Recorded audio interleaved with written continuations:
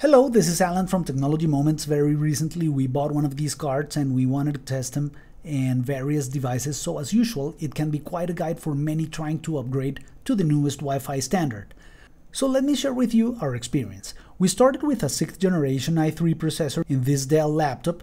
We knew that it was gonna be a long shot, and we were right, as Wi-Fi 7 cards are E-keyed and this one is an A-key slot. It was not an option. However, it received with no problem this Wi-Fi 6 card that my HP laptop was about to donate, and we were actually surprised. An extraordinary performance from it, close to the 1 gigabit per second. This working in the 6 GHz band.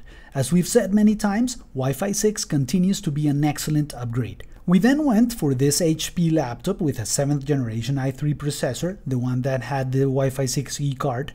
Drivers are installed automatically if you connect, say, through a network cable, while the PC installs the drivers.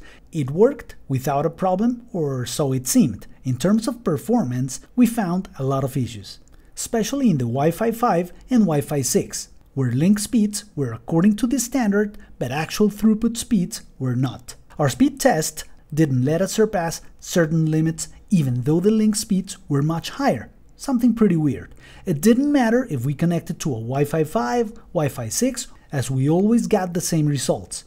Great link speeds, but very low throughput. We used many APs that we have tested before with extraordinary performance, so we ruled them out as problems.